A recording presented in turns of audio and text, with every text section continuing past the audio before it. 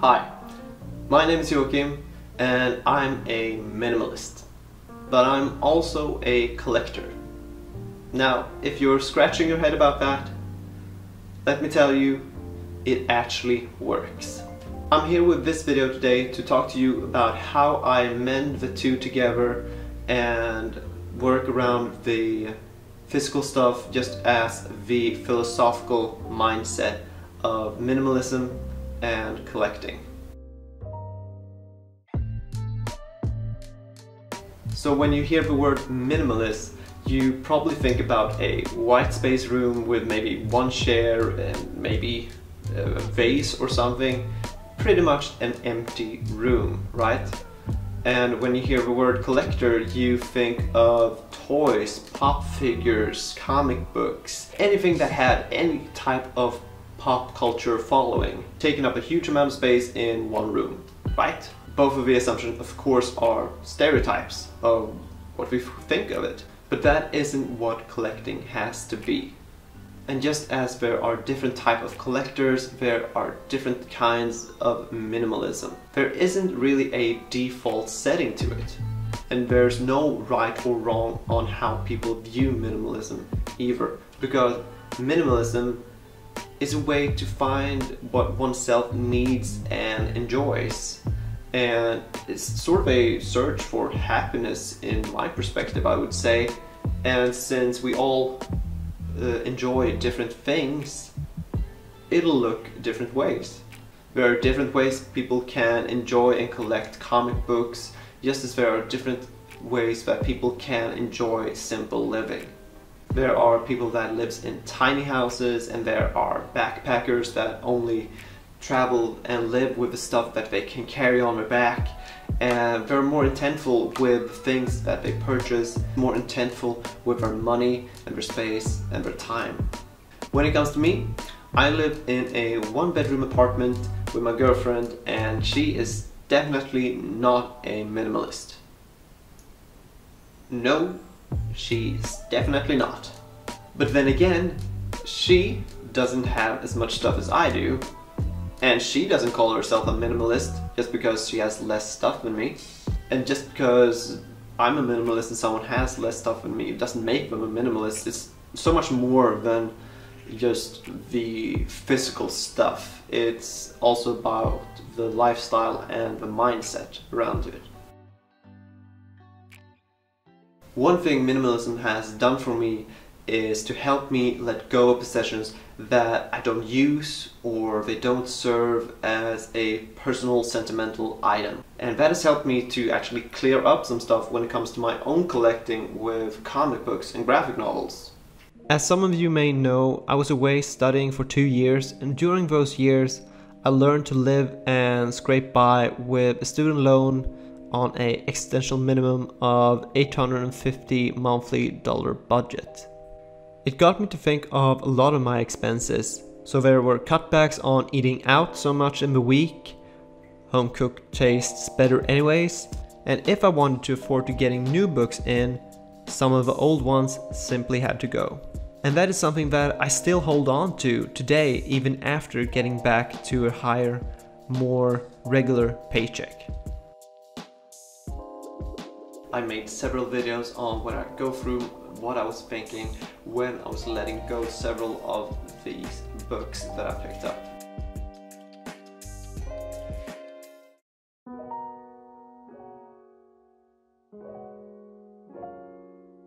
Another very helpful thing that minimalism has helped me with is circling around my books and the things that I use within my home. Like my cutlery and table sets. You know how everyone just hates doing their dishes? Now, don't get me wrong, I hate that too. But what I do love more than doing the dishes is having a clean space. So by simply having less cutlery and plates and make do with just enough, I can get by 5 or 6 meals before the dishes will have to get done. Just like with my spending on graphic novels each month, I never buy into more books than I can read.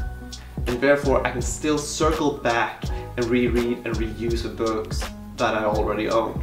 But let's say if I didn't do that and I bought into more things, I would be able to push that task of having to do the dishes or have the time to read all those old books that I already own.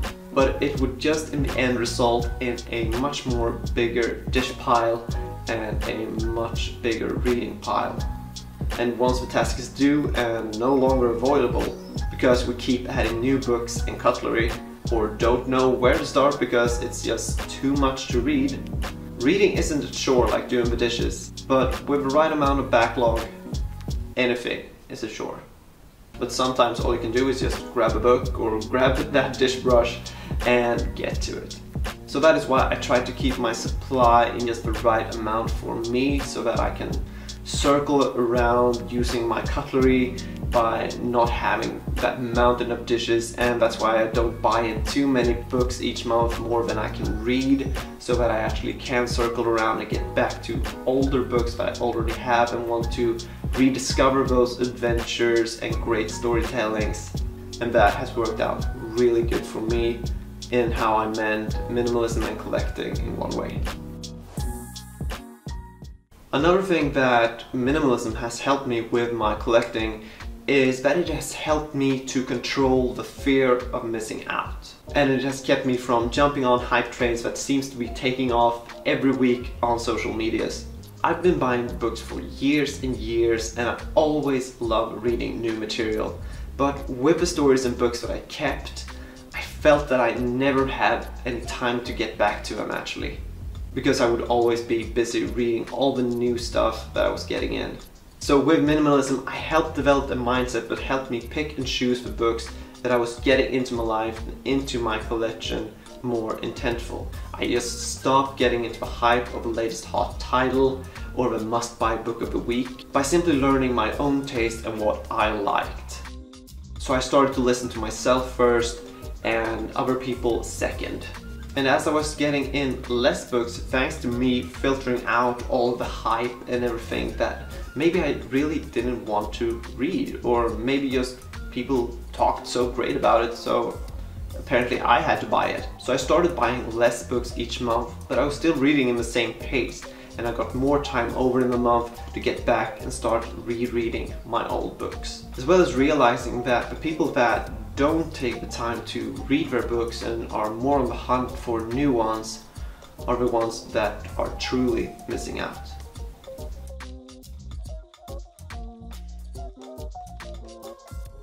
Another thing that I feel has worked well with my coexistence of minimalism and collecting is the financial benefits. When you no longer focus on getting more things and instead aim for less, you start to feel that the things you already have are enough, and in some cases more than enough. And that is what happened with my graphic novel collection. I started selling off books that I had reread and didn't feel that they lived up for a second or third reread, and sold them off in order to regain some space and time in the future. And as that progressed, I started earning back money for selling things that didn't give me any personal value anymore. And by that, also my collection, when it was at that number of 900 plus books, started to fund itself. And I no longer necessarily had to put away money for my monthly pre-order on DCBS. I still discover new things about minimalism and simple living and how that can further my collecting habits. And I've recently actually started to digitize a lot of my old drawings and documents, which of course made me think about digital comic books. But I think that is all for another video in the future. Until then, thanks so much for watching this video, and I hope you liked it, and I hope I'll see you in another one. This is Joachim Comic Center. See you.